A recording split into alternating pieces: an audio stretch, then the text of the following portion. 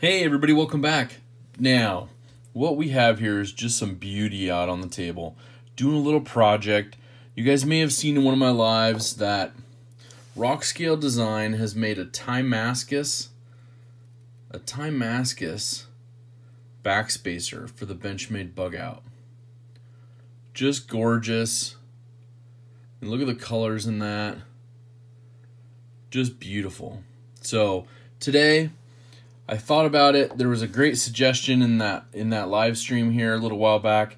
Somebody said, put it on the gold class Bugout from last year. You know what? Great idea. So we're going to go ahead and close the blade. Safety first. Take this apart. We're going to use our Weehaw little stubby driver. This is a T6. And for the pivot, we'll be using a T10. So we'll go ahead and just take this apart. In the meantime, I want to know if you guys have any additional hardware or things that you've put on your knives lately. I know everybody's getting scales and other things. One of the backspacers I took from, I took it off one knife and put it onto another was this red titanium, and put it on this one with some Rogue Bladeworks scales and some red thumb studs from my buddy Adrian down in Australia. So, I mean, he's got all sorts of colors, so check out his website, rockscaledesign.com. I'll link it down below. I've got the black one, titanium one. I've ordered a ton of them, so you guys have seen them. If not, definitely check out my other Bugout videos. I got a lot of those going. But yeah, I really like this. He has this for sale on his website. Usually puts up his new stock on Saturdays, and usually puts the time up there. So if you check in like end of the week, he usually has a list going of what he's doing, what he's putting out. Now I got to separate these because the screw for the C-Tech inlay is much shorter than the one on the end. So kind of watching that as I take it apart just to make sure which goes where. It's not very fun if all of a sudden something falls out later on. So, yeah. Anyways, really happy with a lot of the aftermarket parts that I've put on my Benchmade knives and Spyderco and whatnot. And I don't know if you've seen this one taken apart, but pretty cool C-Tech inlay. I got to be careful not to break it. And then the material underneath, that's the glow in the dark. And I just happen to have a nice little O-light right here. So got a little UV light going. You can see how all this turns green and glows. You see that? And it's mixed into the carbon fiber scales as well. So pretty cool.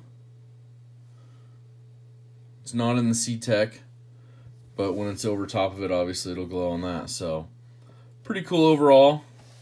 Pretty cool knife. Loving it. This is the one that I carry still, so pretty cool on that. But I just want to be careful taking it apart because it would be a bummer to break something. They probably don't have any replacements since they stopped making it at the end of 2019. So, okay, so we got the clip off. We got this side off. We'll head over to the other side. We'll take these off. Now, obviously, these have the barrel spacers in them, the blue ones. Kind of nice and shiny. We'll put in that Timascus backspacer, though, from Rock Scale Design. It's going to be a beauty.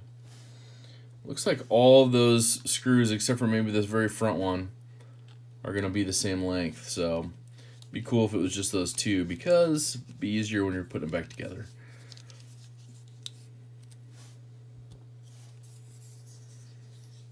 Now, we'll see what happens when we do the placement of everything back together.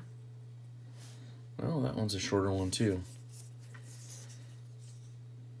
Let's see what this one is.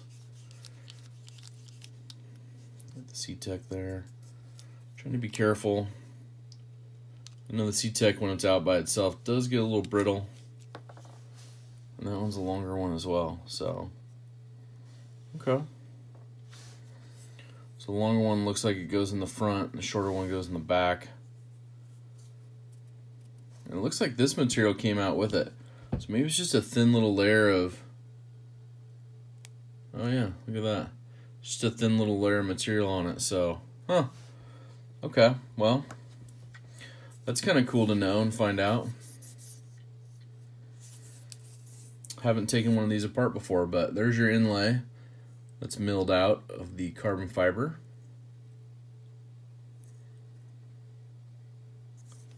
And let's take this last one off, and then we'll go to the pivot with our T10. Hopefully, no troubles after this. We shall see.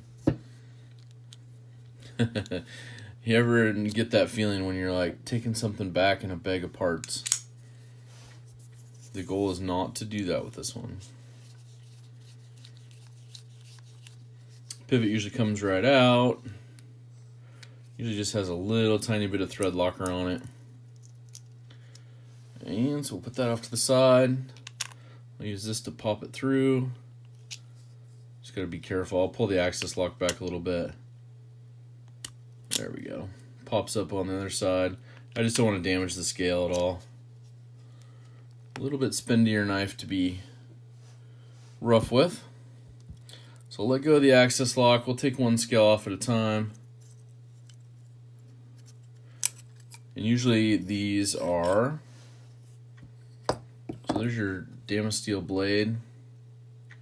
Looks like it's still got some lube on that side, so that's good. We'll take out the short liners there.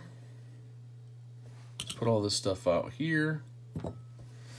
And these have kind of like a rectangle shape to them. I don't know if you can see that flat side there, so it keeps them from spinning inside the scale right there. So we're going to do a little test fitment and make sure this lines up. Look at that. What do you guys think? Beauty at its finest? I think so. So let's go ahead, since we got one side here, let's go ahead and just put a couple screws in. And we'll just hand tighten them with the bit itself.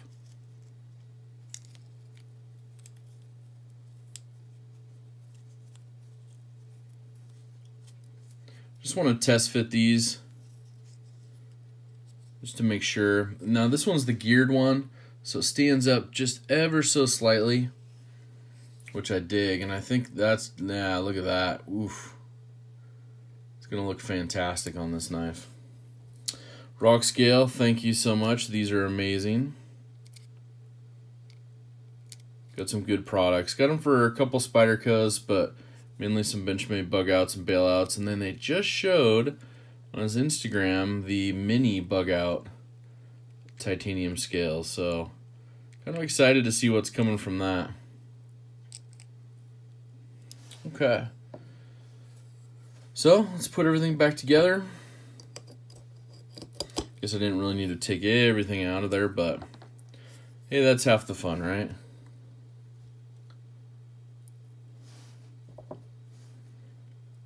And I will go back around and tighten these up, but it's good to just get them in by hand. Gonna line everything up. Got those in there. Obviously, we can't put these in for your midliners until you're totally built out, so that is one thing that will get done. And I want to see if we can get, I guess we'll get the other side of the scale on first. That will help get the liners lined up. And it does help if you take the old barrel spacer off. There we go.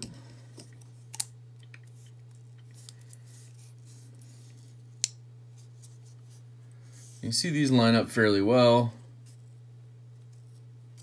We'll go ahead and put a couple screws back in there. Hold those down.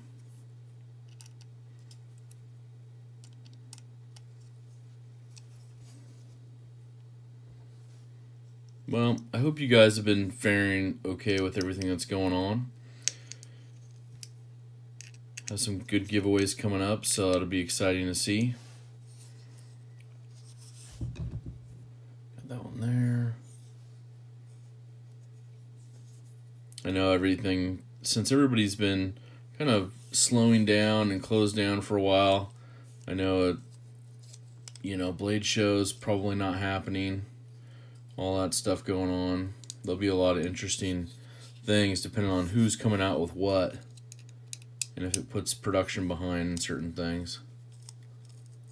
Oh, this isn't going back in there. Let's see here. Doing it behind the camera is always a little bit more difficult. Let's see what we got here. I'm guessing when they build these, they probably have some spacers. Kind of helps. Let's just move that a little bit.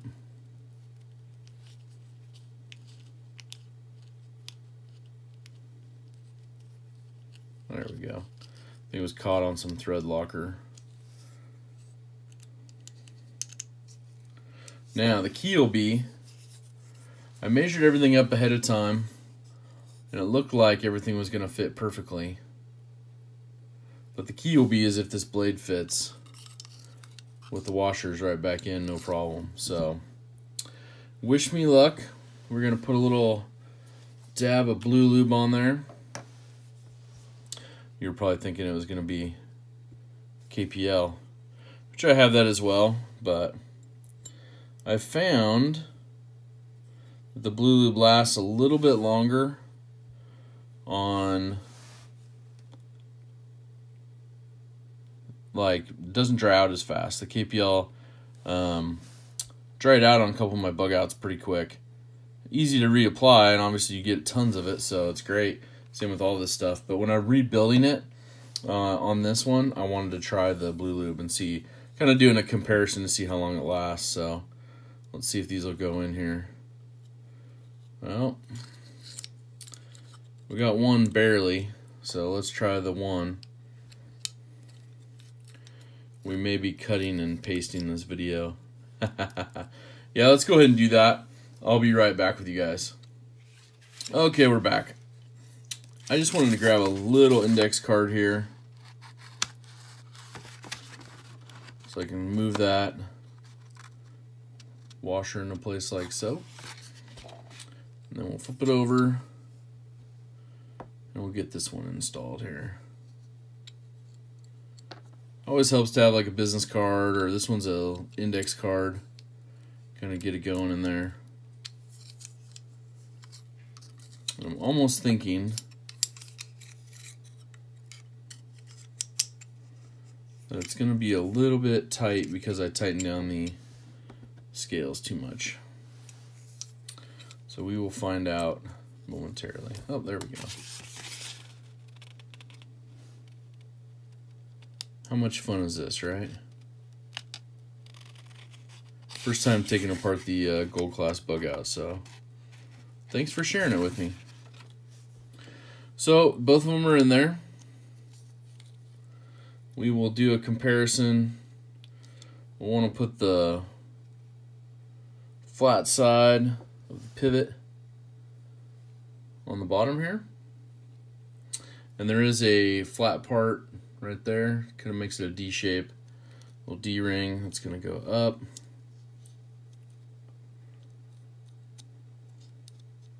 Probably easier if I put it in from the other side.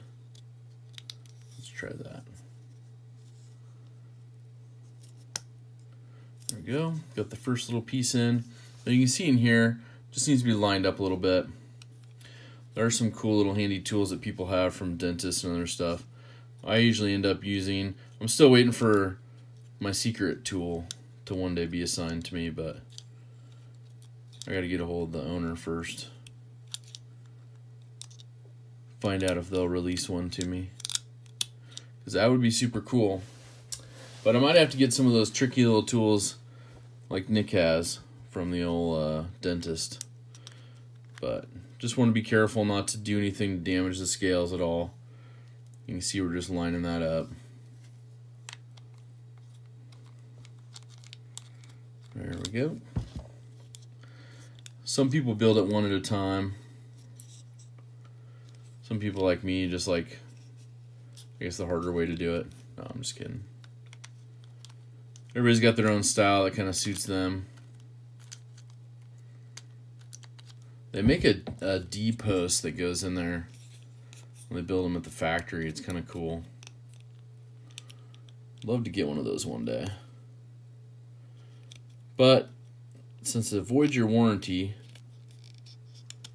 they're probably not super keen on letting those out of the building.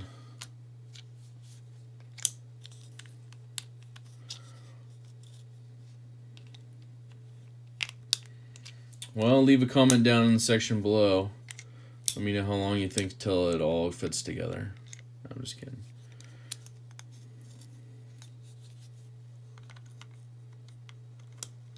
There we go. Almost all the way through. That last little bit just caught right there on that part of the washer, so we'll just move that out of the way, and it pushes right in. And then you're flat on the pivot there. Good to go. So we'll put this side in just to kind of stabilize it. We'll rebuild everything real quick. And then we'll get back into testing it, and we'll look at how beautiful this is. And put our C-Tech inlays back in on this side. And I think we went, what, short on this end and long on the other? Hopefully that's what it was. Guess we'll find out. I think that's what it was.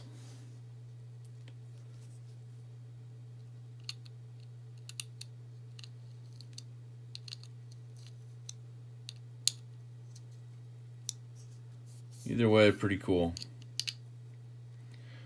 And I'm just totally, don't want to tighten that too much. I want it to go snap.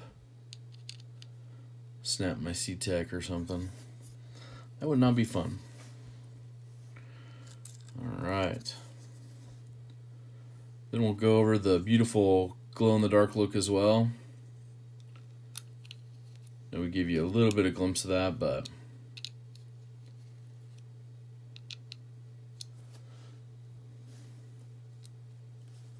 probably I could probably use some other tools too, but oh, I obviously got these mixed backwards because that one just spins, it doesn't lock in. So it was opposite of the other side. Interesting. Okay. So one long, one short, but on each side they're opposite. Which is kind of weird. You'd think they'd both be like the front ones or the back ones, vice versa, but oh well.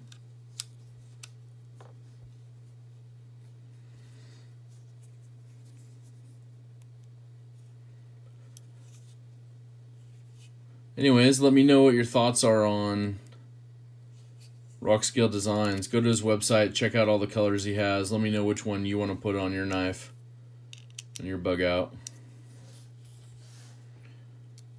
I think there's a purple one now too. You guys have seen my purple Bugout, so I can't wait until he makes them for the Mini. That'll be sweet. Okay, so let's put this back on here. We're gonna put the pocket clip back on. Let's tighten up this one really quick. Perfect. And if you're asking about the pocket clip, it's laser marking. I've gotten that a couple times. Just had a friend of mine put a nice little pattern on there, which actually matches the pattern of the Damasteel, which is kind of cool. So, find yourself a friend with a laser. They're always fun. Okay, just doing a little bit of tightening on these screws to make sure they're set. Obviously still being careful around the C-Tech. On the back side. Now, let's take a look at the knife. Oof, I still love this one. Such a beauty. What do you guys think? Then with that Timascus backspacer, like it doesn't give it justice, all the beauty on there, but look at that. All the layering, all the colors. Beautiful. It just goes all the way around. Flips down to the back. Really like this one. So, got the pivot a smidge tight. Want it to be a little more drop shutty for me. There we go. All right. All right, you guys. Thanks for watching. Thanks for hanging out. Check out rockscaledesign.com. Get one of these sweet little backspacers here for your knife. If you're looking for a red one, a black one, any of that for your knives on your bug outs, definitely check them out. You guys, keep doing something kind for someone. Have an awesome rest of your day, and take care. Some bonus footage. You guys, I almost forgot. You guys want to check out the glow-in-the-dark feature on this bug out.